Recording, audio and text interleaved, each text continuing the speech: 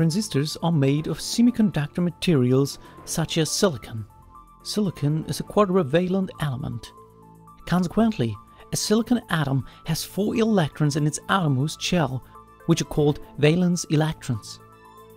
Each valence electron of a silicon atom wants to connect with another valence electron of another silicon atom. This will happen to all valence electrons, and they will form eventually strong bonds with no free electrons available to provide an electric current. Impurity atoms are incorporated into the material to increase conductivity. This procedure is called doping. Doping is, for example, possible with pentavalent elements such as phosphorus, but it can also be realized when trivalent elements such as boron are used.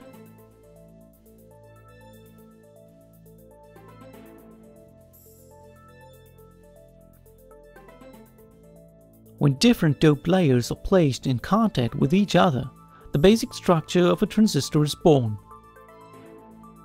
One layer is doped with phosphorus atoms, which provide extra electrons. These electrons are free.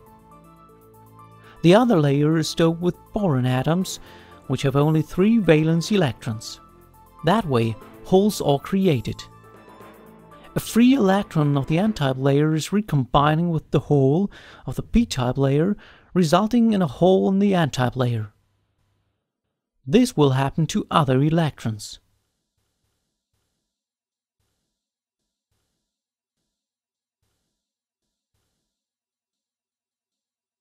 This diffusion process creates negatively and positively charged atoms that are called ions.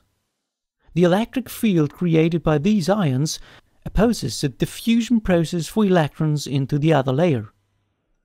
Now, let's see what the structure of a transistor looks like. A transistor is made up of 3 layers of a semiconductor material which have been doped differently. An NPN transistor consists of a layer of p-doped semiconductor material sandwiched between 2 n-doped layers. The n-doped layers contain free electrons. They are called collector and emitter. The base is very thin, and it contains holes that are also called defect electrons. The blue layers represent the electric fields that oppose the diffusion process of electrons as mentioned before. Under these conditions, the transistor acts as a barrier that prevents current from flowing, no matter how high the voltage between collector and emitter. However, if a voltage is applied between base and emitter that is high enough, electrons overcome the resistance of the electric field and move into the base layer. Recombination of electrons and holes occurs instantly in the base layer, but most electrons will not find a hole and are pulled towards the collector layer. Consequently, a flow of current between base and emitter as well as between collector and emitter takes place. The current will continue to flow for as long as the voltage between base and emitter is high enough.